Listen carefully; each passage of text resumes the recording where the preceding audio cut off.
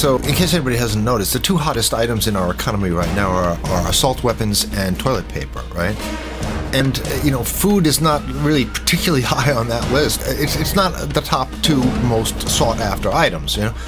I'm thinking, oh my God, I mean, you know, you're going to need food to have the energy to pick up the assault rifle to go kill the people to get the toilet paper if you run, you know, I mean, so food should be at the center of the picture here, but it's not. Okay.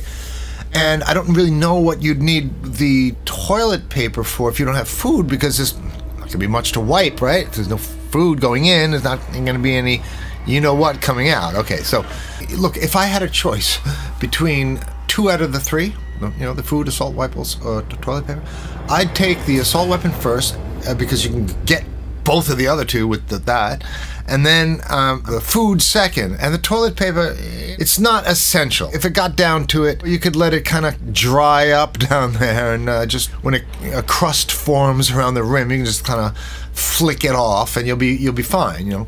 So I'm at the gun shop, and I always use it as an opportunity to sort of reach out to people, to kind of inform them, but at the same time try to gauge where our society is right now. Okay, so I'm talking to the guy. I say, you know, this is a bioweapons attack against China. I hope you realize that, right?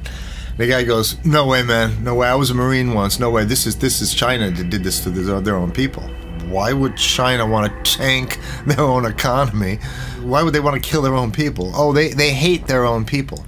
Well, that's not working out, because they haven't killed that many of them. Because actually, and they're spending billions of dollars now to prevent the spread of it. So I told the guy, I said, your theory doesn't hold any water there. Just on its very surface, it does not hold water. And the guy goes, there's a large bio research facility in Wuhan, and that's where they discovered the virus. I said, well, no shit, Sherlock. I mean, if you're going to do a bio attack on someone, you're going to do it near a place where they have a weapons lab, duh. The guy's just not getting the concept of, like, how to set somebody up. Yeah, that's what this is. This is a setup, right? Obviously, the creeps that did this thing are not going to release this virus in the woods somewhere. They're going to do it in a city that has a bio research facility, so that dumb fucks can sit there and go, oh, see, I made a big discovery. There's a bio research lab there, and that's where the event, the contamination occurred, and so therefore it's got to be them, and no other factors make any difference. Well, sorry, it does make a difference, you know.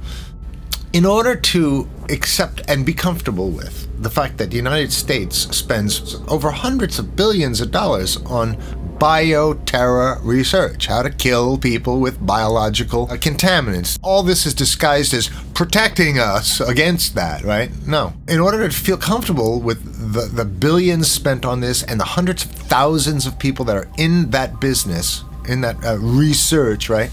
You have to then accept and be comfortable with this idea that not one single one of those people would succumb to the temptation to remove a vial from the facility, a little vial of fluid like that, and say, wow, look at this, the power to kill, you know, the power to kill, the power to lay waste to nations and people, you know, the economic power, the terrorizing power in this little vial of fluid here, you know.